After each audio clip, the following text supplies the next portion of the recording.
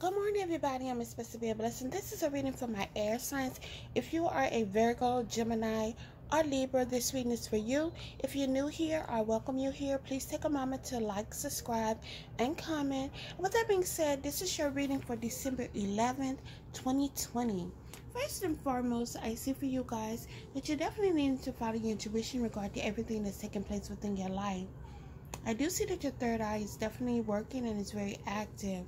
So that's a good thing. I see also you're going to have to follow your intuition in regard to if you want to have victory in regard to whatever's keeping you stuck. Some of you are stuck.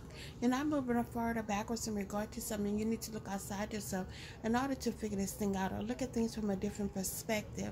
I also see here there's definitely going to be moving or hitting things head on, you guys. And that's a great thing. Also, what's coming up next for you guys is the Star card. So there's definitely going to be some balance that's taking place within your life. Okay, so you got balancing some things out. This is a wish fulfillment card as well.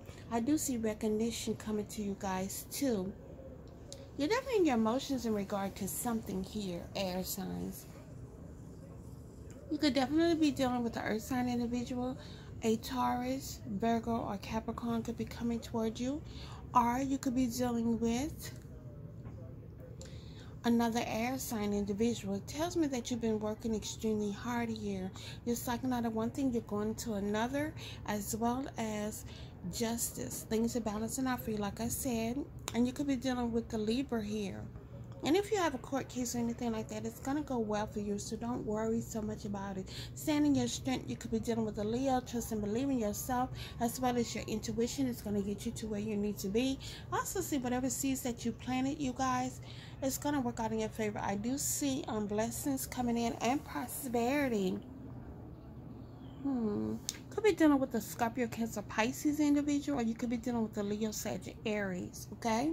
The full card tells me that there's going to be a new beginning for you guys, as well as you need to get rest to rejuvenate your mind, your body, and your spirit. Your world is definitely changing, but it's changing for the better is what I'm seeing. The moon card, be careful of lies, deception, and deceit, because anything that's hidden in the dark is going to come to the light. Could be dealing with a Cancer individual, and I see emotional fulfillment and happiness taking place for you guys, as well as you honing in your craft and your skill, doing what you need to do in order to get to where you need to be.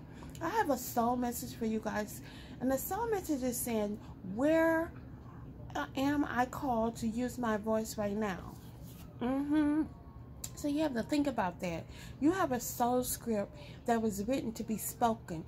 Your story matters, and it's time for you to share it with the world. So what you need to do for this soul action is share your story with at least one person today. Be brave and speak your truth. Your voice will be the catalyst for healings in others. Also, there was another message that came up for you guys today, and it says, am I consistently showing up? So you need to think about that. So this is what it says. It says, some trade their dreams for comfort, yet comfort is the enemy of progress. Success requires showing up every single day, even when you don't feel like it, and even when it feels uncomfortable. It takes guts and an endless vision to stay consistent to your dream.